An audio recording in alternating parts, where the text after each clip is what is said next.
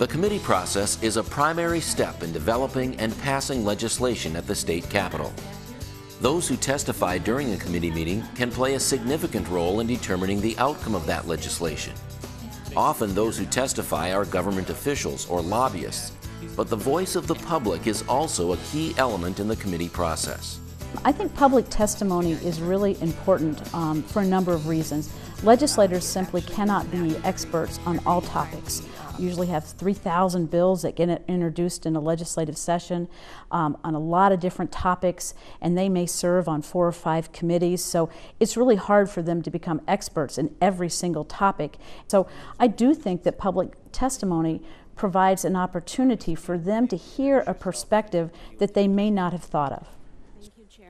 The personal experiences of individual citizens brings important and valuable testimony to the process, providing lawmakers with another point of view to consider when debating legislation.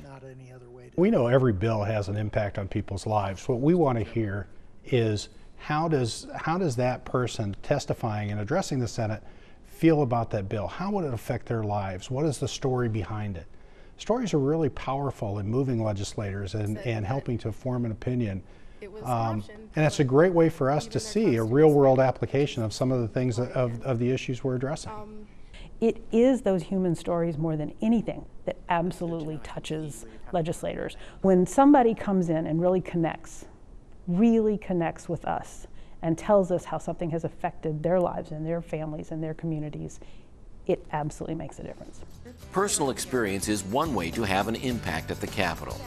Being well organized and keeping statements brief are others.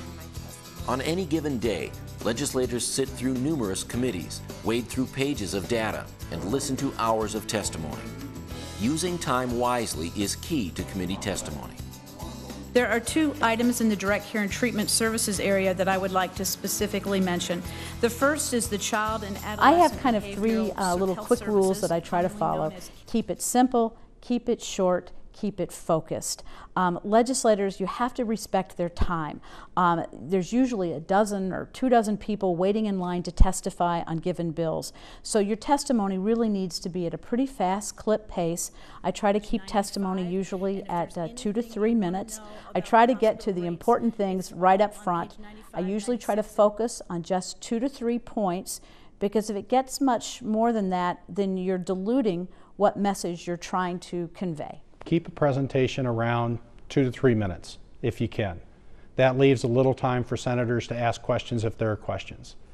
Make sure that you're prepared. You know what you're going to talk about. Don't just come up and wing it, so to speak. Credibility is the currency in which legislators and professional and citizen lobbyists deal. Truthful information is any testifier's best friend. It is the foundation for the laws that are passed at the Capitol.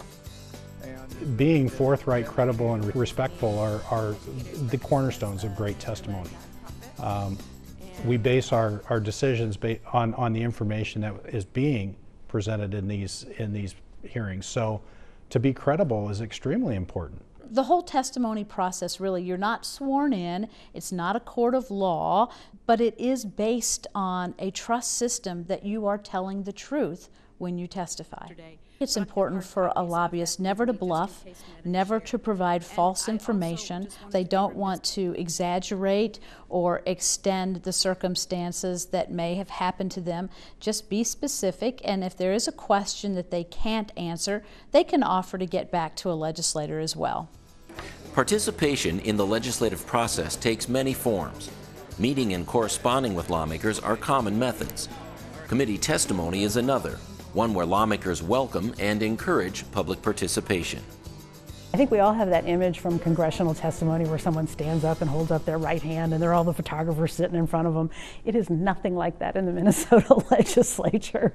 You'll have a couple of people sitting at the testifiers table, and you'll have a line of senators or representatives there to just sort of listen, and then there'll be maybe a little dialogue after the fact. But the whole point is to welcome people into this process.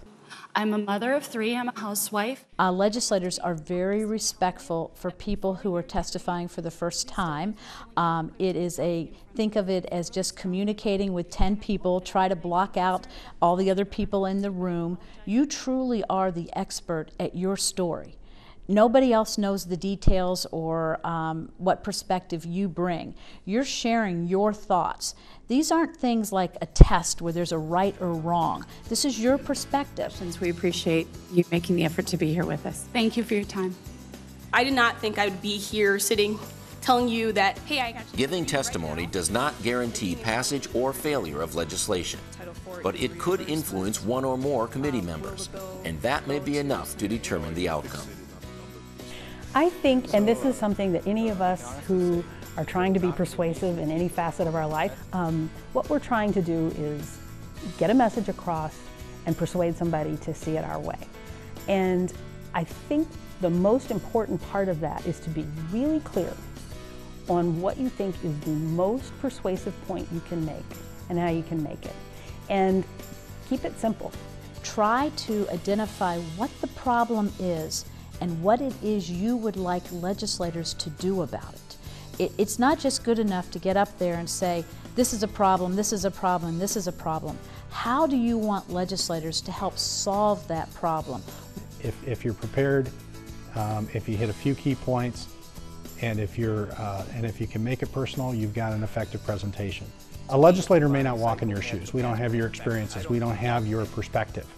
And that's what we're looking for from you. We want you to share with us how laws, bills affect your life. And again, once again,